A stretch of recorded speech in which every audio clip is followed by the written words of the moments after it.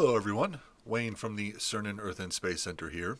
In today's video we're going to be taking a look at what we can find in our skies during this month of March in 2022. Lots of cool stuff out there for us to take a look at, so let's jump straight into our Sky Simulator software and take a look. So here we are, standing in front of the Cernan Earth and Space Center at Triton College in River Grove, Illinois, just outside the city of Chicago.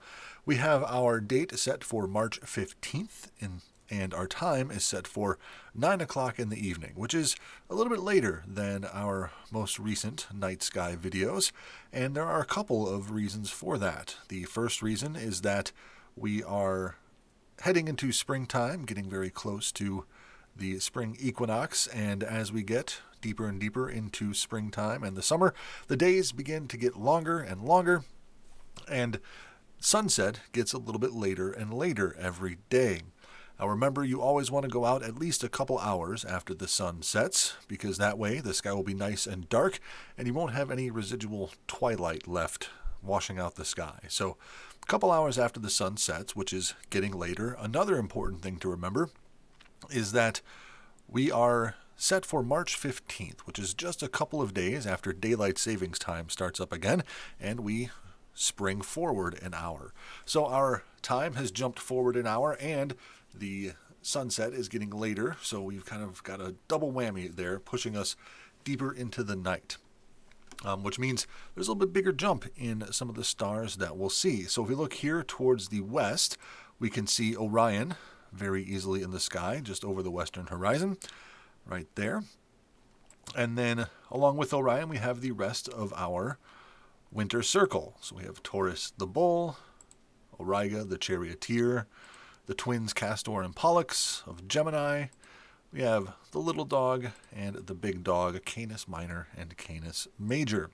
So all of those, all six of our winter circle constellations are still visible here heading into the early springtime, and they'll be visible for a little bit longer, which is good because they're very easy to spot up there in the sky.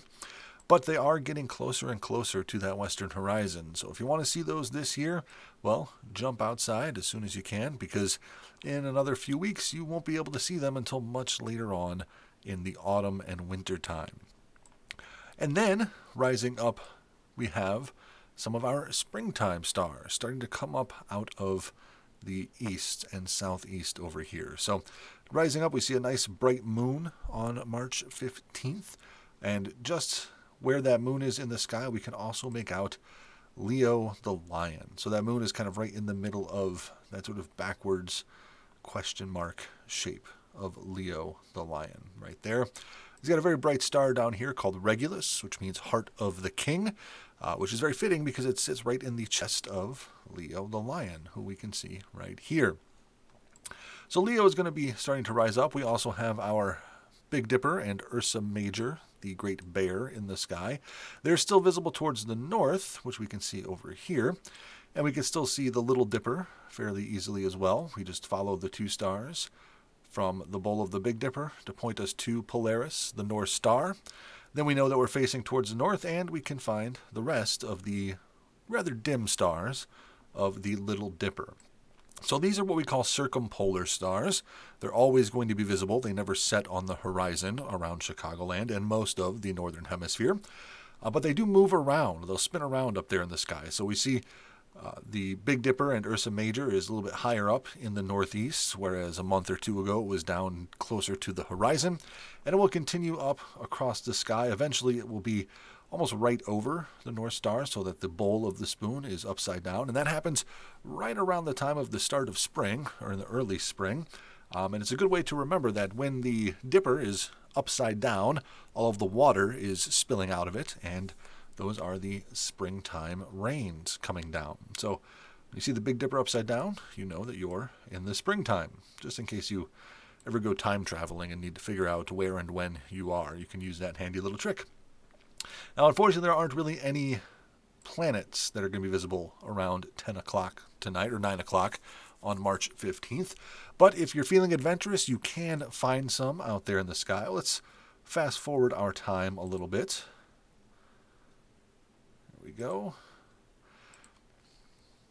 We're going to speed it up quite a bit here because we're going to have to wait until the sun begins to come up. Let's turn on our planet markers. We see we're now passing midnight, 1, 2, 3, 4 o'clock. Let's slow it down a little bit. So once we get to around 5 and then closer to 6 o'clock, we can start to see Venus and Mars rising up over the horizon just before sunrise does. Now, Venus will be very bright and very easy to see. It's one of the brightest objects we can find in our skies. But it is close to the sun. It's the second planet in our solar system from the sun. And so it is always very close to sunrise or sunset. Just so happens to be close to sunrise during the month of March. So you can spot it. You'll just have to wake up pretty early in the morning, around 6 o'clock. Go out there and watch towards the east-southeastern part of the sky. And you should be able to spot a very bright Venus coming up just before the sun rises. And then as the sun continues to rise, eventually it will rise completely and we will lose that bright Venus in the sky. It's still there, it's just the sun is so much brighter than it that we can't see it anymore. So if you want to see a planet, go out there and check very early in the morning in mid-March, and you should be able to spot Venus. Well, thank you everyone for joining us as we took a look at the skies during the evenings in the month of March. Again, my name is Wayne from the CERN Earth and Space Center. Remember to like and subscribe for more space content, and also come and give us a visit here at the Space Center. We're doing public shows on Saturday evenings, so check out our website for more information on that. Hope to see you soon, but until you come in and check us out, well, remember, get out there and take a look at your nighttime skies.